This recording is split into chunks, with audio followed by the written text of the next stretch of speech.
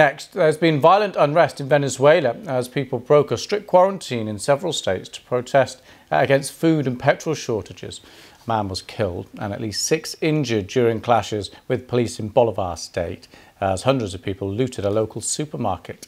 The economic impacts are being felt across much of Latin America, as the BBC's Tim Allman reports. Here, in the city of Upata, some people have reached breaking point. Rocks and stones are thrown at what is believed to be a Chinese supermarket. Venezuela's been in lockdown for 6 weeks. Food supplies are running low and it's suffering the worst fuel shortage in a decade. Things were bad enough before the pandemic, but the virus has made the situation so much worse. There's been an upturn in mental illness in the country, and those of us who are dedicated to mental health are concerned about this situation. It must be addressed in the most effective and proactive way that it can be in these cases.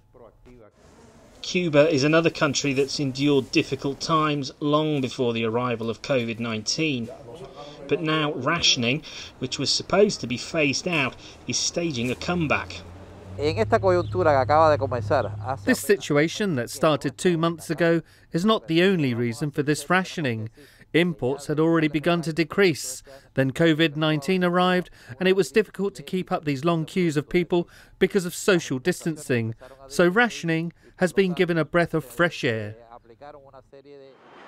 Things are not quite so bleak in Mexico, although the situation there is complicated by the sometimes fractious relationship with its northern neighbour. Coronavirus has affected supply chains, and Donald Trump has put a halt to immigration. But his Mexican counterpart stresses it is only temporary. Regarding the immigration policy of the United States, we need each other mutually. One couldn't close the border completely because there's a degree of integration that makes it indispensable to keep the border open. In Peru, people scramble for food being handed out by the local government.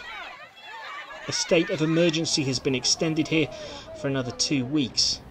The country's president admits these are tough times for everyone. Tim Allman, BBC News.